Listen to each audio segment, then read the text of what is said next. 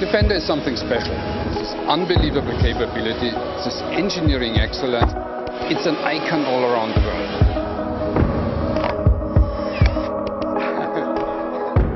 We use Land Rovers as training vehicles in the military. Don't drop it.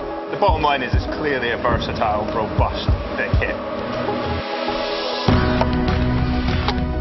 It should have been a no-brainer for anybody to invest in the original Defender. It's going to go anywhere, where there's a desert, where there's a swamp, where there's a mountainous road.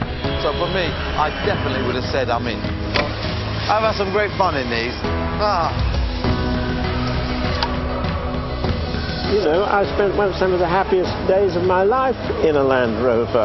When I'm buried, I don't want a hearse. I want to go in the back of a Land Rover. The amazing thing about the Defender, it's not about the vehicle really, it's about the people we can help as a result of actually being able to access those places. Every summer we would drive up to Anglesey, down to the beach, and it was always an exciting event. It brings back a lot of memories. Yeah. 2 millionth Defender. An incredible vehicle that saved my backside more times than I can ever say. This guy's been a friend. The Defender is my magic carpet. Right from my days in the Marines, there's one vehicle I want to be sitting in when things start going wrong. The Defender is my magic carpet. I feel like I'm connected with Land Rover in a way that very few people are.